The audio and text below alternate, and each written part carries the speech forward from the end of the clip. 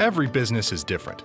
So when it comes to business internet, what's best for some might not meet the needs of others. That's why Breezeline is here to help you understand the differences between fiber and coax connectivity, so you can make a choice that's right for your business. It starts with evaluating your specific bandwidth requirements.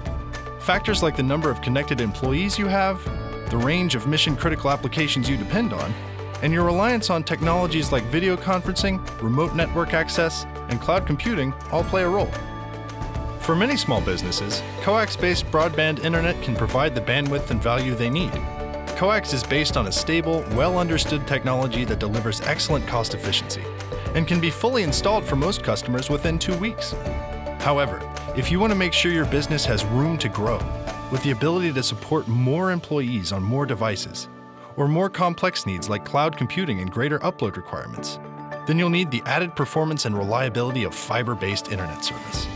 Fiber gives your business its own dedicated connection, with guaranteed performance that is 10 to 100 times faster than coax, and symmetrical speeds for both downloads and uploads.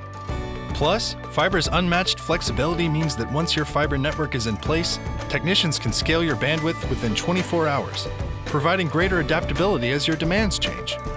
Because as you continue to grow your business, it's always important to consider what lies ahead. Check out our online bandwidth quiz to determine which type of connectivity is best for your business, and explore how we can deliver proven internet solutions to keep your employees, customers, and vendors connected.